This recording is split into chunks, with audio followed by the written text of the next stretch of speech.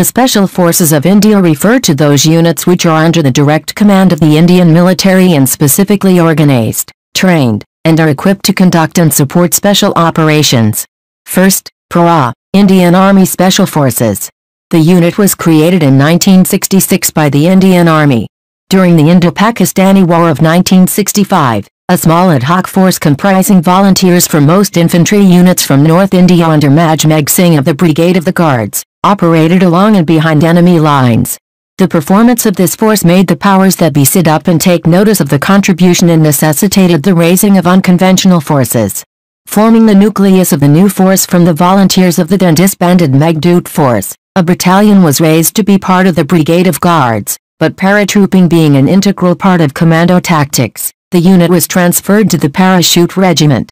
Raised in July 1966, 9th Battalion, the Parachute Regiment, Commando, was the first Special Operations Unit. Second, Marcos Indian Navy Special Forces. This unit was created in 1987 by the Indian Navy. They saw action during Operation Prawn in 1988. They were also a part of Operation Cactus in 1988. They have also been deployed in Wheeler Lake, which was a major infiltration point for terrorists. During the 2008 Mumbai attacks, Marcos had participated in the operations along with the National Security Guards. The Marcos, which had a base in Alibag, could have been called in much earlier, but were delayed due to bureaucratic indecision. The Marcos are capable of undertaking operations in all types of terrain, but are specialized in maritime operations. The force has undertaken numerous joint exercises with special forces from around the world. Third, Garud Commando Force, Indian Air Special Force. It is an Indian Air Force unit which was unveiled in February 2004. It primarily protects Indian Air Force installations from terrorist attacks. Garud trainees undergo a 72-week probation training course, which is the longest among all the Indian Special Forces. The total duration of training before a trainee can qualify as a fully operational Garud is around 3 years. Garuds have diverse responsibilities. Besides base protection force to protect airfields and key assets in hostile environments, some advanced Garud units are trained like Army Para Commandos and the Naval Marcos to undertake missions deep behind enemy lines.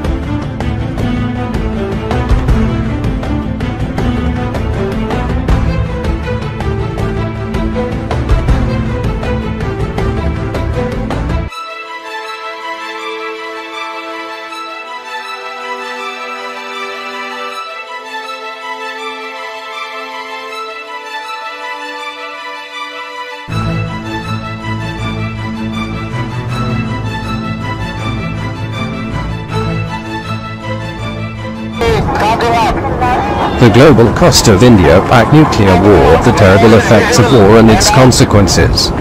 If India and Pakistan fought a war detonating 100 nuclear warheads, around half of the combined arsenal, each equivalent to a 15-kiloton Hiroshima bomb, more than 21 million people will be directly killed. About half the world's protective ozone layer would be destroyed. And a nuclear winter would cripple the monsoons and agriculture worldwide. As the Indian Army reports striking terrorist camps across the border. And a Member of Parliament MP of the ruling Bharatiya Janata Party BJP urges a nuclear attack. And a Pakistan Defence Minister threatens to annihilate India in return. These projections, made by researchers from 3 US universities in 2007, are a reminder of the costs of nuclear war. BJP Rajya Sabha MP Subramanian Swamy said, on the 23rd of September, 2016, that if 100 million Indians died in a Pakistani nuclear attack, India's retaliation would wipe out Pakistan. But the real costs would be higher not just in India and Pakistan, where the first 21 million people, half the death toll of World War II, would perish within the first week from blast effects, burns and acute radiation, according to the 2007 study by researchers from Rutgers University, University of Colorado Boulder and University of California, Los Angeles, all in the USA. This death toll would be 221 times the number of civilians and security forces killed by terrorists in India over 9 years. To 2015, according to an India Spend analysis of South Asia terrorism portal data. Another 2 billion people worldwide would face risks of severe starvation due to the climatic effects of the nuclear weapon use in the subcontinent. According to this 2013 assessment by the International Physicians for the Prevention of Nuclear War, a global federation of physicians, Pakistan has an estimated 110 to 130 nuclear warheads as of 2015, an increase from an estimated 90 to 110 warheads in 2011, according to this report from the Bulletin of the Atomic Scientists, a global disarmament advocacy. India is estimated to have 110 to 120 nuclear warheads.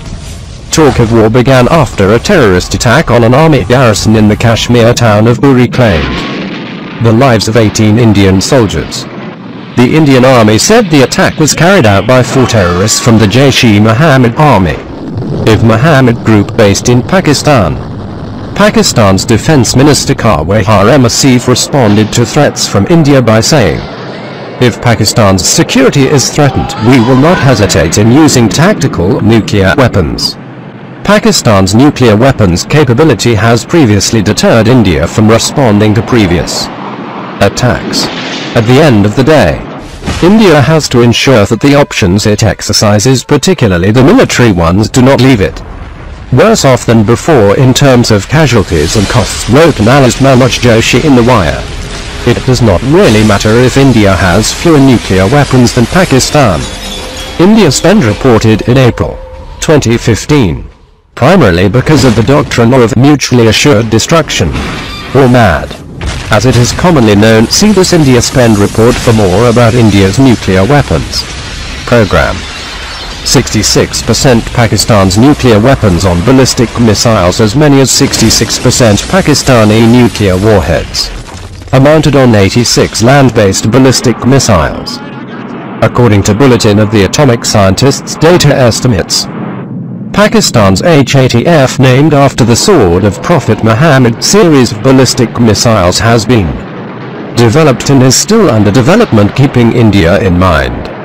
A major attack by Pakistan's nuclear-tipped medium-range ballistic missiles (MRBMs) would likely target India's 4 major metropolitan cities: New Delhi, Mumbai, Bengaluru and Chennai, depending on where the missile is fired from. According to Samir Patil, Fellow, National Security, Ethnic Conflict and Terrorism at Gateway House, a think tank in Mumbai, the MRBMs would also target the major commands of the Indian Army, Patil told India Spend. Nearly half, 40 of Pakistan's ballistic missile warheads could be mated to Ghauri, named after 12th century Afghan king Shahabuddin Ghauri, also known as Muhammad of Ghauri MRBMs. The missile has a claimed range of 300 kilometers and can target Delhi, Jaipur, Ahmedabad, Mumbai, Pune, Nagpur, Bhopal and Lucknow. According to this 2006 report on Pakistan's ballistic missile program by the National Institute of Advanced Studies, NIAS, Bengaluru, Pakistan has an estimated 8 warheads which could be mated to the Shaheen Falcon 2. This MRBM has a range of 500 kilometers and can target most major Indian cities, including Kolkata on the east coast. An estimated 16 warheads could be fired atop the short-range Ghaznavi, named after the 11th century Afghan invader Mahmud Ghazni ballistic missile.